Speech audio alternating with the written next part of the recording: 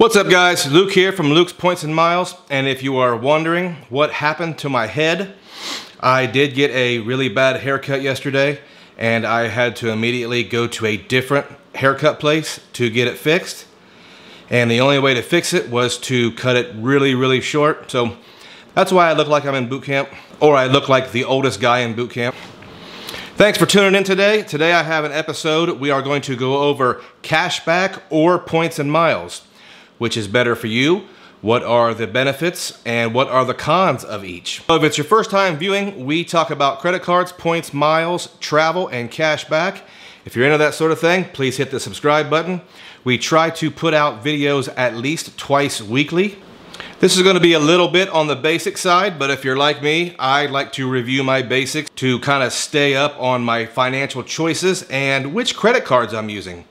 So like I said, today we are going to talk about cashback versus points and miles. And guys, if you get any value at all out of this video, please hit the like button. It will help with the YouTube algorithm and it will help me push this video out to people who may need it, especially the beginners. Let's talk about Team Cashback.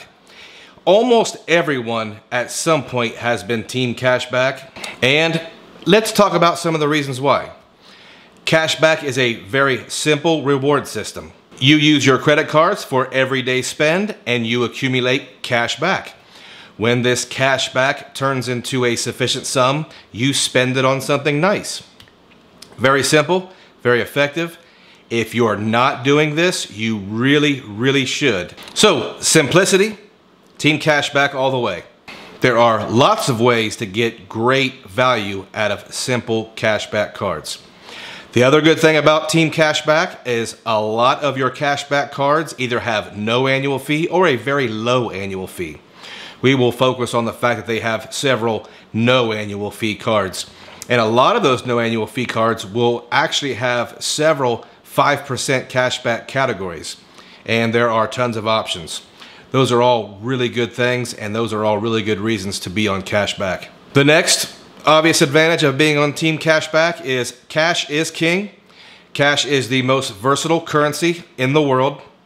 You can spend it on anything. There are several fintech and credit card partnerships in which you can transfer your cash back directly into a brokerage account. Great idea if you ask me, especially if you're not in need of that cash.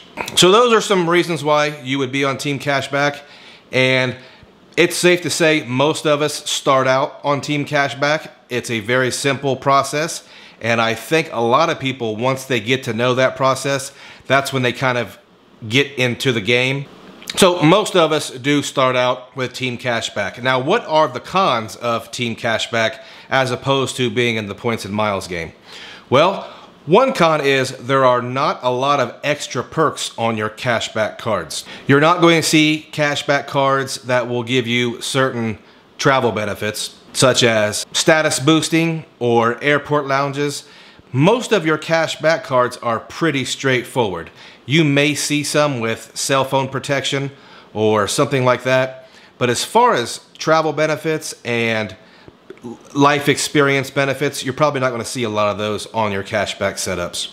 The other con is a cashback setup will have a set value. If you are earning 2% cashback on your credit cards, then that is the value you would get. It will always be 2%, as opposed to a point or mile, which can really vary in value depending on what it's used for. Another con for Team Cashback is a lot of these really awesome 5% cashback cards, they may have limits on the rewards you can earn. A lot of 5% cashback cards may have a $1,500 maximum spend per quarter. And if you're a high spender, that might not work out really well for you. And finally, cons of Team Cashback. The cashback credit cards generally have an inferior sign-up bonus. Now, obviously, a no annual fee card with a $200 sign-up bonus is a free $200. But when we compare them with the points and miles cards, they are definitely going to be an inferior value. So let's move over to the points and miles team. What are some pros and cons of using your credit cards to earn different points and miles currencies? Well, the biggest thing on the top of the list should be the sign-up bonuses. A lot of travel cards and cards that earn points and miles have insane sign-up bonuses. Right now I'm working on a sign-up bonus of 150,000 membership rewards points, and that is the American Express Business Platinum card. It is not uncommon to see 100,000 points or 100,000 miles bonuses on these travel cards. So the initial receiving the card, you have the potential to earn a outsized value and earn quite a bit more than most of your cashback cards. And that brings us to our next pro. When you are earning points and miles, you have a lot more potential for outsized value. And what I mean by that is, you could book a flight that would normally cost you $1,000 cash. You could book something like that for a substantially lower amount of points and miles. Now, the reverse is true. Sometimes those values won't be beneficial, but it gives you the option. Team points and miles are going to have a lot more potential for once-in-a-lifetime experiences. Taking your family to Hawaii or Bora Bora, or flying first class to the Maldives. Those are going to be much more difficult if you're using cash from your cashback cards, but those are not at all difficult if you want to form a strategy to collect points and miles. And the most obvious benefit of points and miles cards are the travel perks, and these are going to be for people who travel a lot. Airport lounges, hotel statuses, airline statuses, free nights, TSA pre-check, the list goes on and on. If you want to be team points and miles, you have the possibility to have a lot of different travel perks that will really change the way you travel. So a lot of benefits, however, there are some cons. What are some cons about focusing on points and miles instead of cash back? This is the big thing for me. Most travel cards and most cards that earn points and miles, they come with annual fees. Sometimes they come with fairly premium annual fees, like the American Express Platinum card that is now $695 a year. You have to really do some work to find value in a card that costs $700 a year. And that brings me to my final con of the points and miles game.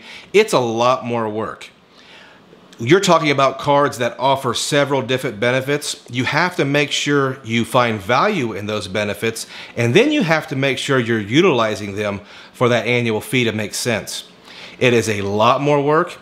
I personally think it's a lot more beneficial, but I also understand someone who's not interested in doing that work, someone who's not interested in calculating the value of each point and mile, compared to cash, or someone who is not interested in learning the airline programs of 7 or 8 different travel partners. I can completely understand that. So there's not a clear winner on which is the best, cash back or points and miles.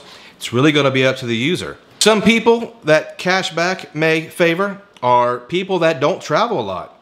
If you are not interested in that aspirational trip to Iceland to see the volcano erupt, there's definitely no reason for you to have a points and miles card.